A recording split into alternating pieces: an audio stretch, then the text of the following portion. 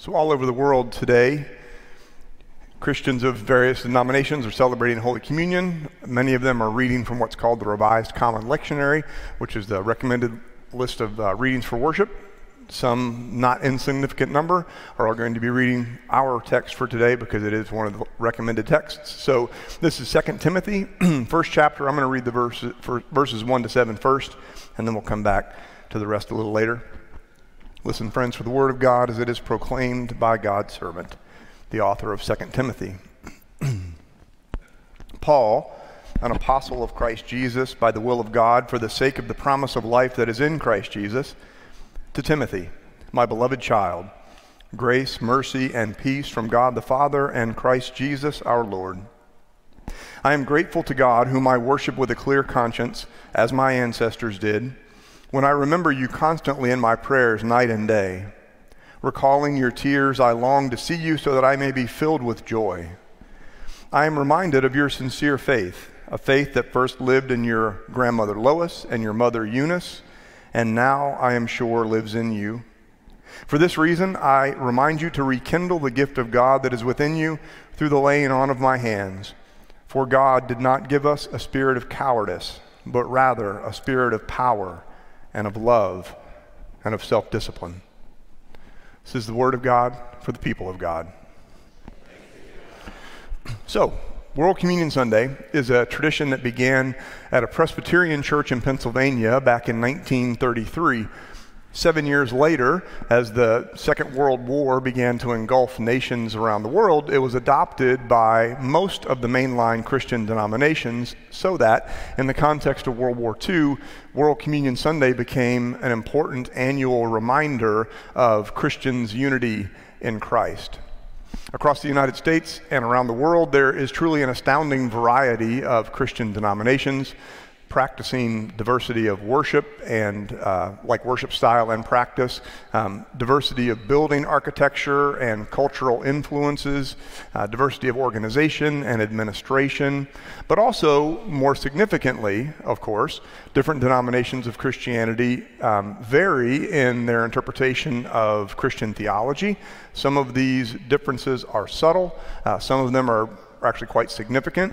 There are also differences among us in our understanding and interpretation of the Bible, as well as differences in the way that we live out our faith. Every follower of Jesus must find a church home that best fits who they are in Christ in terms of theology and biblical interpretation and community style and worship preferences. We've all chosen to be part of the family of faith here at Christ United Methodist Church for very important reasons, after all. For each of us, we have decided that this is the place where we can best grow in the faith. We have made this our spiritual home, one that nurtures our own journeys with God. And yet, despite the incredible diversity of Christian denominations worldwide, we all share a common faith in Jesus Christ as Lord and Savior. In Him, we are part of one global body of Christ. World Communion Sunday is a day set aside each year to remind us that we are united by our faith in Him. In a divisive and divided world, opportunities to find common ground are truly blessings in this or any troubled age. That unity is an important theme, especially, I think, for this season in our own denomination, the United Methodist Church, and I'll come back to that point shortly. Our scripture reading today comes from a collection of writings known as the Pastoral Epistles. They include 1 and 2 Timothy and Titus. And although we cannot know for sure, roughly 80 to 90% of scholars believe that the pastoral epistles were written in Paul's name by a later theologian in order to extend Paul's thought to a new generation in the church. This was common practice in the ancient world. It occurs a few places in Scripture. 2 Timothy is written in the style of a final testament from a mentor, Paul, to his mentee, Timothy. And it's intended to encourage a young church leader during a difficult, tumultuous time in the church. Because in those earliest decades of the church's history, there were significant differences of opinion within the church about certain aspects of theology and practice, which of course you could say about any period of church history. Because it turns out that people in general, and perhaps church people in particular, tend to have passionately held opinions about a wide range of subjects. Do you know what I'm talking about? I have the emails to prove it. I have the receipts, as the kids are saying these days. And since there are some things that we simply cannot know with certainty until we get to heaven and get to ask Jesus for ourselves, that means that our imperfect, incomplete understanding leads us to disagree on some things.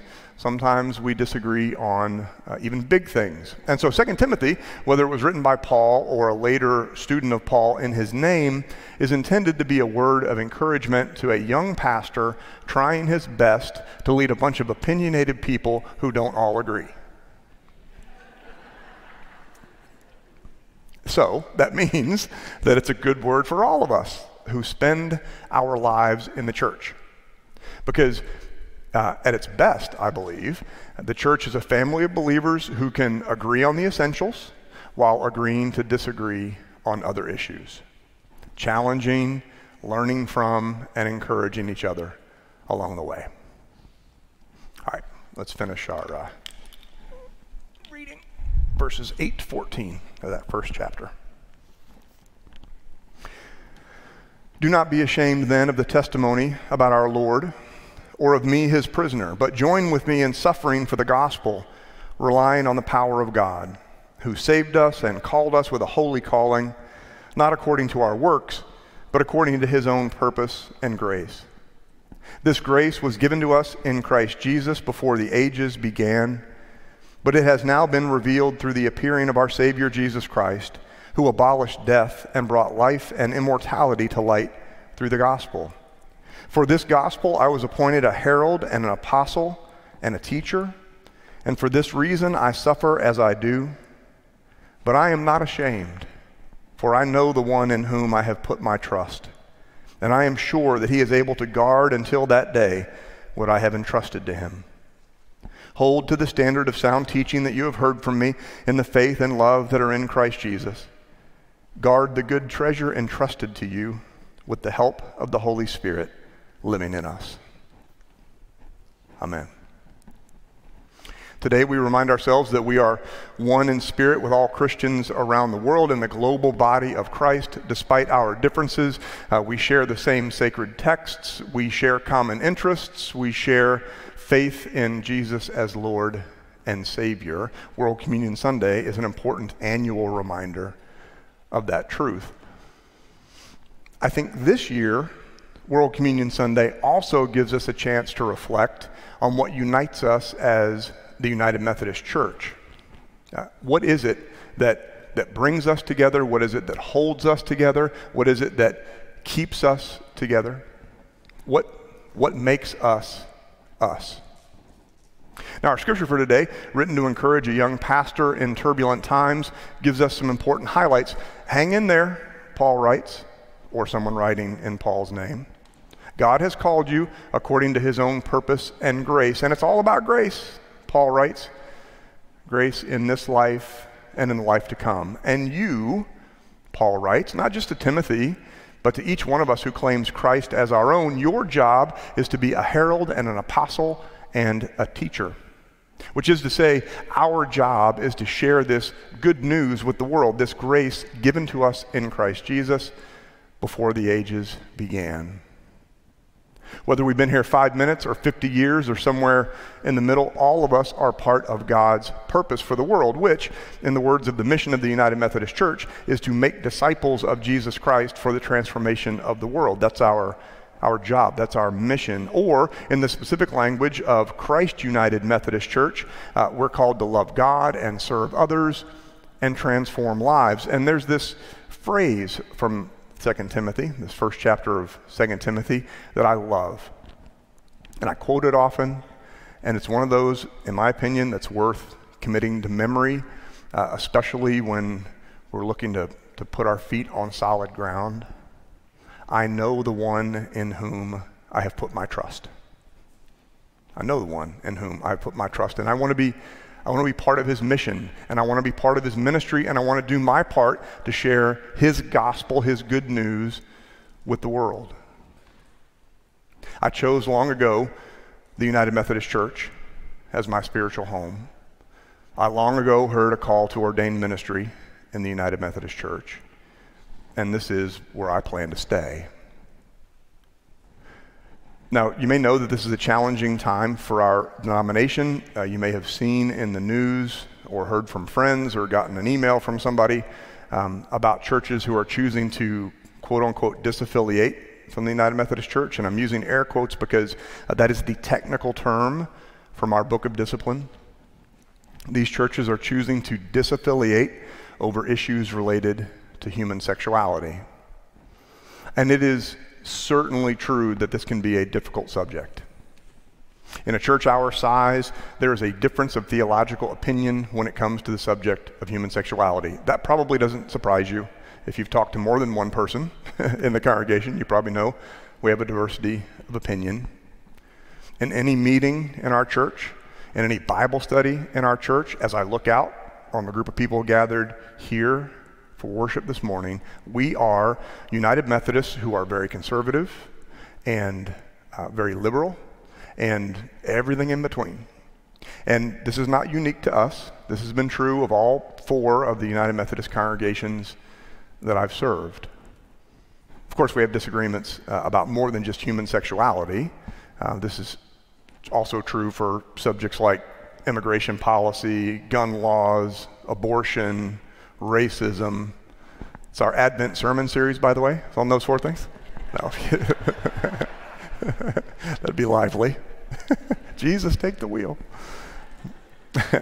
But on all of these subjects and more, we are United Methodists who are very conservative and very liberal and everything in between. And I believe that 2 things are true when it comes to our differences of opinion. The first thing I believe is that we're better for our diversity.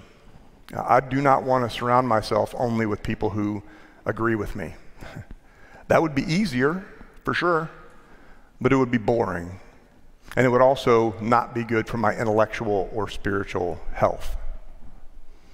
Second, these subjects are not the essentials when it comes to our shared theology. Our individual beliefs on these subjects are not what make us United Methodists, which means that they should not be allowed to divide. We should not allow them to divide us. What makes us United Methodists is our doctrine, those core beliefs of our Wesleyan understanding of the Christian faith. And in the United Methodist Church, those doctrines are found in the Articles of Religion and the Confession of Faith and the General Rules. Our doctrine includes our belief in the Trinity, for example, our belief in the divinity and resurrection of Christ, the salvation that God offers the world through Christ, our uniquely Wesleyan concepts of grace, our emphasis on continuing to grow in love for God and neighbor throughout our lives, that's sanctification, the practical living out of our faith in action, which is the way that we partner with God in the transformation of the world. These are the things that make us Wesleyan. Our doctrine as United Methodists then is lived out in our mission and in our ministry. And this is really important to say. In the midst of a difficult season for our United Methodist Church, our doctrine, our mission, and our ministry are not in question. Everything else, whether it's our position on social issues, and we have lots of those, or our internal policies, everything else is secondary. And about everything else we can passionately agree, and boy do we. About everything else we do not have to have unanimity of thought. We do not require that. Quite the opposite. As I said, we're better for our diversity. So at our town hall meeting after this worship service, we've got a lot of things to cover, but one of the things we're going to be talking about is that we have no plans to leave the United Methodist Church.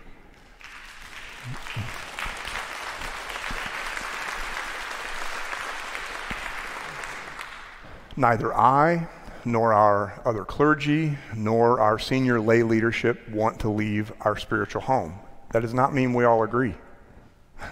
We agree not that we don't want to leave, But on the subject itself, there's disagreement among us. But we've all chosen this place for a reason.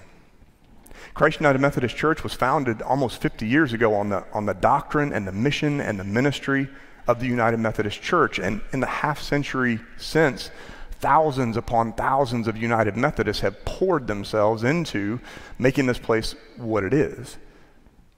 Our holy calling as stewards of this place is to continue to build upon what's been handed down to us. And that's what we intend to do. For the past 10 years, I've served on the Board of Ordained Ministry for our North Texas Annual Conference, which is our regional area. I was vice chair for 4 years. I've spent the past 2 years as chair. I have 2 more to go, and I'm counting down the days till I'm not chairing that board anymore. It's holy work, but holy cow is at work. And that's the board that's responsible for evaluating candidates for ordained ministry in 3 separate areas. My entire tenure, for 10 years now, I have been focused on United Methodist theology and doctrine. And there's a broad range of what United Methodists believe when it comes to interpretations of this or that aspect of our theology. And one of the things that we require candidates to know is that there are 5 doctrinal standards for United Methodists. The ones that I mentioned before, the Articles of Religion, the Confession of Faith, and the General Rules, those are all very clear. It's a common pejorative thing. Some people say that Methodists don't believe anything, and that's quite opposite. It's true. We believe a whole lot. It's articulated in the discipline. But in addition to those 3 things, we also include the sermons of Wesley and his New Testament commentary. There's a copy on my desk if you ever want to go look at it. And then a famous sermon called Catholic Spirit, and all that means, that's the churchy word for universal spirit, so universal spirit. Wesley argued that if we are clear about the essentials of our faith, then when it comes to everything else, Methodists should think and let think. And the thing to remember about this is that Wesley, his context was a long history in England of religious warfare and bloodshed, where people literally killed themselves, each other, over differences of opinion. And Wesley was adamant that that not be the case in the Methodist Church. As long as we are clear on the doctrines, we should offer each other grace on our opinions. It's a beautiful thing about being Methodist. And here's what Wesley wrote: "To be ignorant of many things and to mistake in some is the necessary condition of humanity." We are broken and imperfect creatures. We don't know it all. We won't know it all till we get to heaven and can ask Jesus for ourselves. And he goes on, "I do not mean be of my opinion. You need not. I do not expect nor desire it." Which is saying something, because if you know Wesley, he was pretty opinionated. "Neither do I mean I will be of your opinion. Keep you your opinion, and I mine, and that as steadily as ever. Only give me thine hand." Because we're in this together. Friends, like you, I know the one in whom I have put my trust. And like you, I am clear that I've found a spiritual home here. Thanks be to God through the power of the Holy Spirit for keeping us united. Amen.